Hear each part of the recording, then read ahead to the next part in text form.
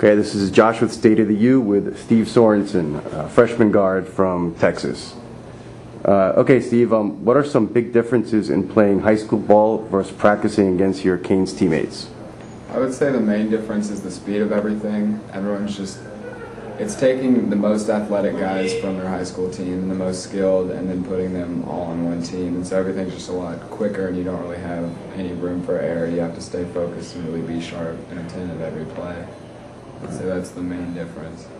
Okay, and during practice so far, like, who have you gone up against that's been a real challenge or more of a challenge than guys that you may have gone up in the past?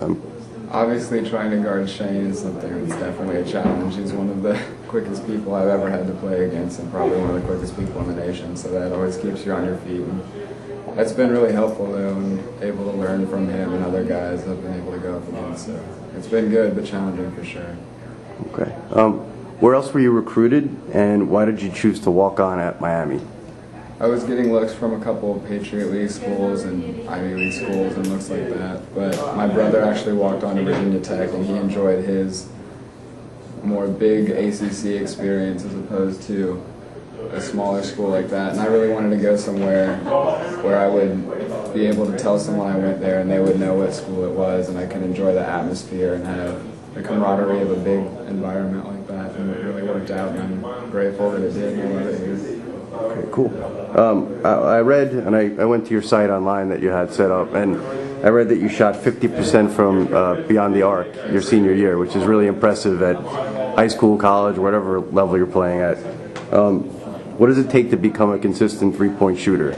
A lot of work and a lot of hours in the gym, just working on form. I spend at least half an hour just doing form shooting before I actually start shooting threes or moving out. And it's really just getting reps so that it's in a game, it's not something that is challenging, it's just you've done it before and muscle memory. And then also just realizing that if you want to expand your game and be able to drive, people have to respect the shot, and so you have to put in the time to get that going so that they can respect that threat also. Okay, besides, I guess, the heat, what are some of the biggest differences from life in Texas and life in South Florida? The heat is definitely one of them, but it's more humid here. Well, I can't say I like the humidity. It was just dry heat in Texas, but I don't know. I lived in Dallas, and so that was kind of a big city, and this is Coral Gables, not as much, but Miami is a pretty busy area, so I'd say those are pretty similar.